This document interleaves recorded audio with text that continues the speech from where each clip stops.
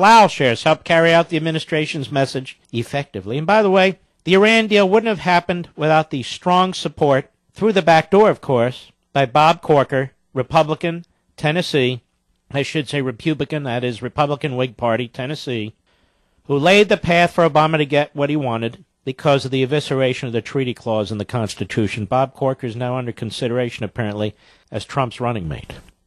The magazine piece revived Republican criticism of the Iran agreement and so forth. But this is the deal. Outside groups of all stripes are increasingly giving money to news organizations for special projects or general news coverage. Most news organizations, including the AP, have strict rules governing whom they can accept money from and how to protect journalistic independence. Plowshares' backing is more unusual, given its prominent role in the rancorous partisan debate over the Iran deal. The Plowshares grant to NPR, National Public Radio, supported, quote, national security reporting that emphasizes the themes of U.S. nuclear weapons policy and budgets, Iran's nuclear deal, international nuclear security topics, and U.S. policy toward nuclear security, according to Plowshares' own 2015 annual report recently published online. Plowshares has funded NPR's coverage of national security since 2005.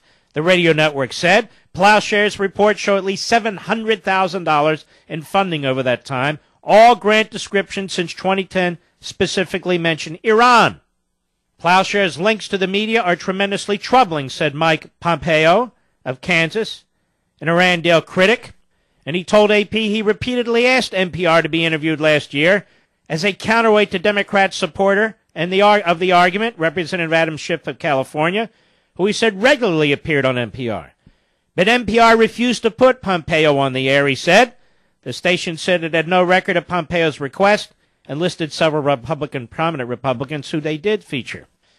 Another who appeared on NPR is Joseph Cercioni, Plowshares' president. He spoke about the negotiations on air at least twice last year. The station identified Plowshares as an NPR funder one of those times, the other time it did not.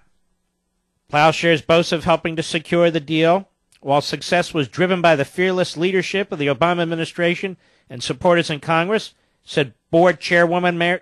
Is this boring, everybody? Let me cut to the chase. This group, Plowshares, is a left-wing organization that raises a huge amount of money to influence the media, among other things. Gives a crap load of money to NPR. And NPR was part of the pom-pom brigades on behalf of this slimeball Iran deal. Now, journalism, so-called journalism, is supposed to be different from opinion speakers and writers and editorial speakers and writers and so forth and so on. Journalists claim to be objective or nonpartisan or bipartisan or bipartisan. And so this raises serious questions, does it not to you? But look at how the White House manipulated this entire Iran deal with the help of the Republicans in the Senate, the nitwits in the Senate, who didn't know half of this stuff was going on.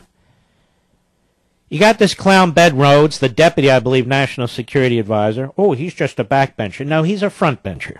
Front and center. Guy had zero experience in national security. He wanted to be a novelist. Now he's just your typical putrid puke.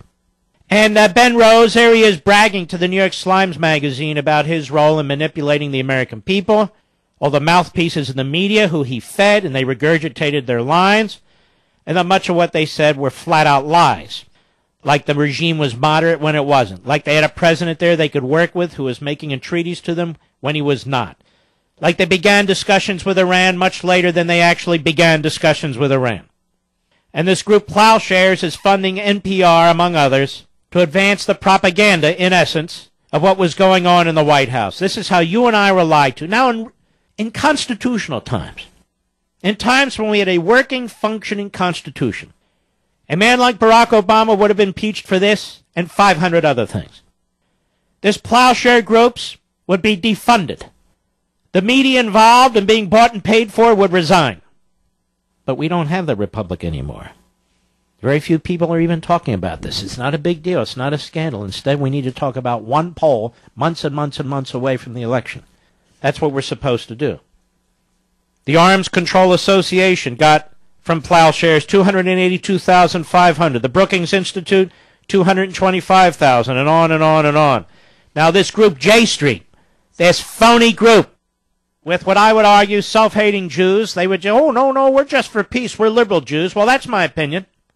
J Street, this is where all the hate Israel types go to speak. Oh, look at all they look at the Jews. They're applauding me. J Street. The Liberal Jewish Political Action Group received $576,500 to advocate for the Iran deal. More than $281,000 went to the National Iranian American Council. I'm telling you about all this, ladies and gentlemen, because there's this invisible, sleazy graft going on behind the scenes. It's not on the radar, so you never see it.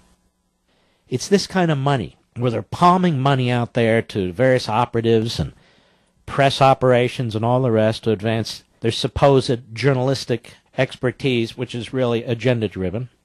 And also, within the government, the Environmental Protection Agency, I talk about this tonight on Levin TV, so I won't just repeat it here, massive slush funds, from shaking down businesses and property owners, or litigation, or settlements, or tax dollars, or direct appropriations from Congress, billions and billions of dollars. They have these two groups within the EPA.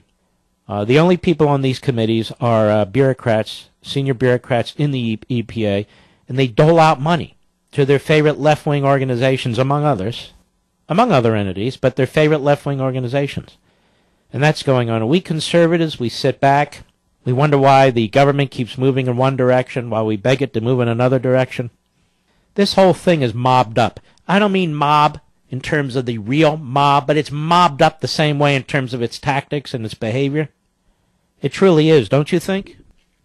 Plowshares has set its sights on other media organizations. In a cultural strategy report on its website, the group outlined a broader objective of ensuring regular and accurate coverage of nuclear issues in reputable and strategic media outlets. Here's what I would say.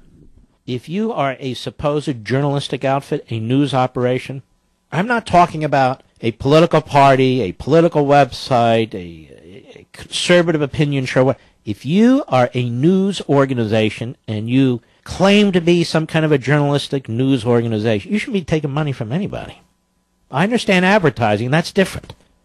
But taking grants from organizations that are promoting an agenda, and people aren't really aware of it, taking grants, I don't know, folks.